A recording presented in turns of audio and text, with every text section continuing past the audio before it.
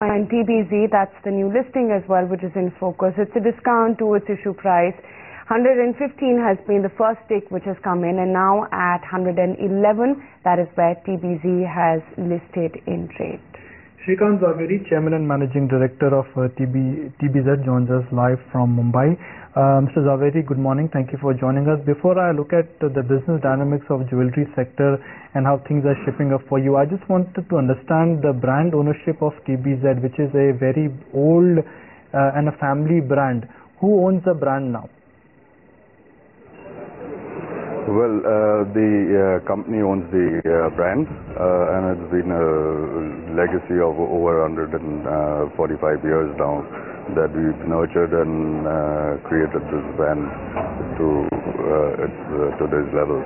We understand that this is a family-owned brand, but is TBZ the listed company? Do they have 100% ownership of this brand now? Yes, TBZ listed company has the 100% ownership of this brand. Do you have to pay royalty to other family members for usage of this brand? No. We don't need to pay any royalties to any of the families. Shrikant, how much money have you raised via the IPO, and how are you looking to deploy it?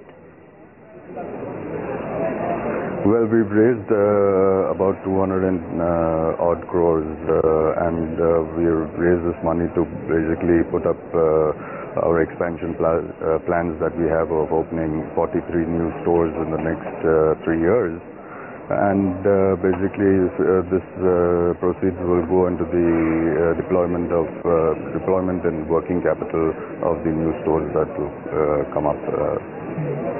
Internationally, gold prices have corrected, but locally gold prices are still at a fresh all-time high.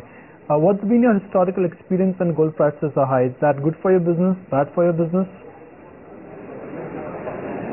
Well, there is little resistance when the prices are a little high, but over time with the corrections and the prices stable, the